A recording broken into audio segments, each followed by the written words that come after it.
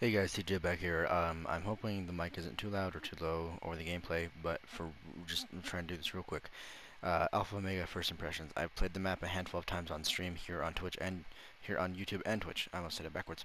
And I gotta tell you, the thing that's really drawing me to Alpha Omega is one, the cast of characters, Ultimus Primus, and especially if you have all four bots, you can have a different variation on the crews. That's pretty fun. A lot of good dialogue, a lot of interesting commentaries and mix and match between the characters.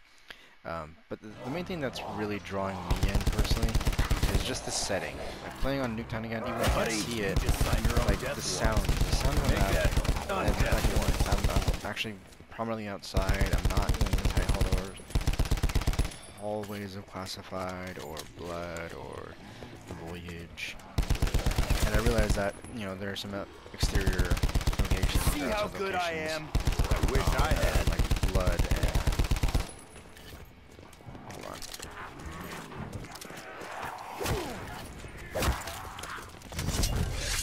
Like I know there's some exterior locations and outside locations, but there's something different about like the way it plays and the way the sound is portrayed with the environment. So personally, I'm enjoying the map more than any other map right now. Like, yes, I love Classified. Classified is my favorite map, but Alpha Omega's creeping up there. I'm gonna creep alongside.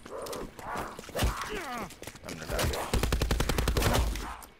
Yeah, because it fucking pulled my aim up as usual. But like I said, personally, I'm enjoying the map. I think it's a good map so far. I'm enjoying it. It's fun. It's refreshing. It's just so nice to be running around outside. There's no sound condensing effect from being inside, like just clear and open. And not to mention there's some decent space to move around. Like I was actually able to train a bit on stream. It wasn't like high round training or anything, but it was enough to where I was actually staying alive for a minute. I think yesterday's stream. I don't remember exactly.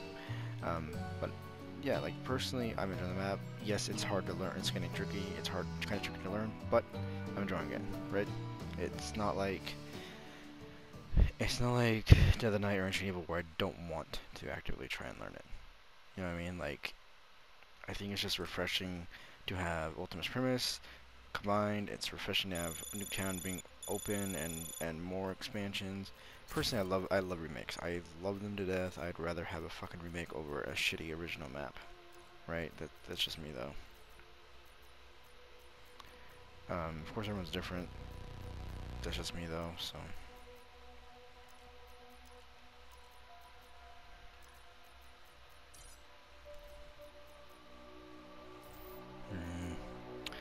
Now, hold on. The reason I'm using the welling just so I can get the headshot thing, but my initial thoughts when I played the map at first, I was like, okay, cool, I'm learning the map, it's cool. Okay, there's a projector in this house.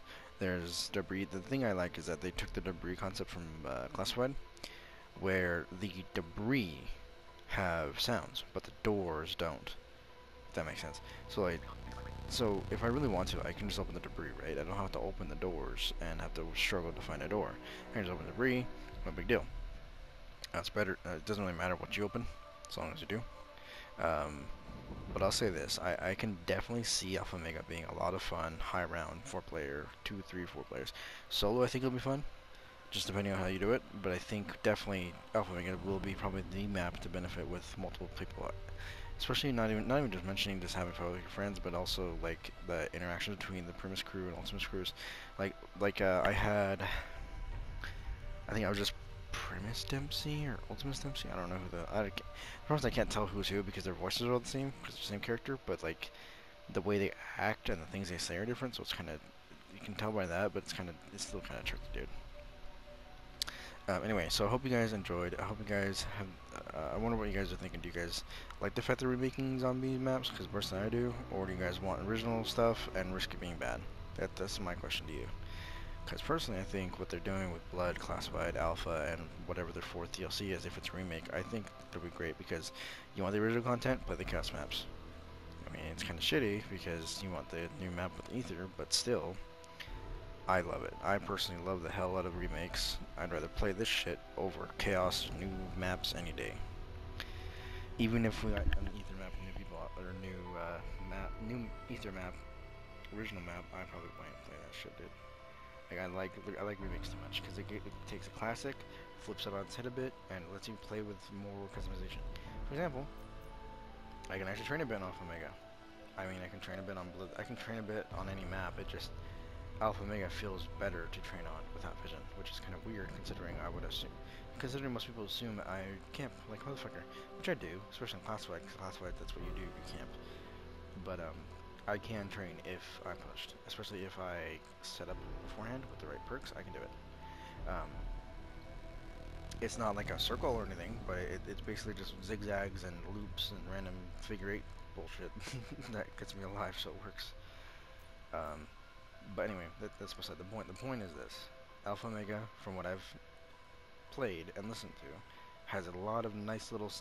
They're not like as obvious as something like Ancient Evil, but the sounds that are there are clear, and you can identify where you are, which way you need to go for certain things. For example, the power switch. The power switch has a sound right next to it, like literally on the damn switch.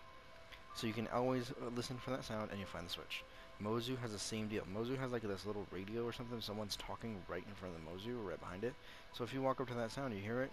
Hey, Mozu's right there. Let's buy the Mozu. Sweet, right? So from what I've heard, I like it. Um, I can find power almost every time if I play smart and don't die, like that. But as far as like pack-a-punch and perk locations, I don't know yet. I found the first brew perk location by accident. I just gotta play the map more. Eventually, with time, I think I'll be fine. Eventually, I'll get to the point where I think I'll be able to play with either randoms or with subs. But for now, I'm just playing a lot of solo or with close friends like Strava, for example, when he gets his ass fucking on. But anyway, hope you guys enjoyed. Don't forget to leave a like, comment, share, subscribe. Don't forget to also, you guys can support the channel through PayPal donations. The next PayPal goal is Facecam or Mortal Kombat 11. Probably Facecam, to be honest. Probably Facecam. Aside from that, you can also support me by using code TJTheBlindGamer at checkout through the GT Throne Vibrating Gaming Chair. 10% off the chair. Also, you can follow me on Twitter at TJTheBlindGamer if you guys want to join my Discord. Like a lot of these links are in my channel's description, so if you go to the about page of my channel, you'll see a lot of these links. I might be missing one or two, so yeah. But yeah, hope you guys enjoyed. Don't forget, yeah.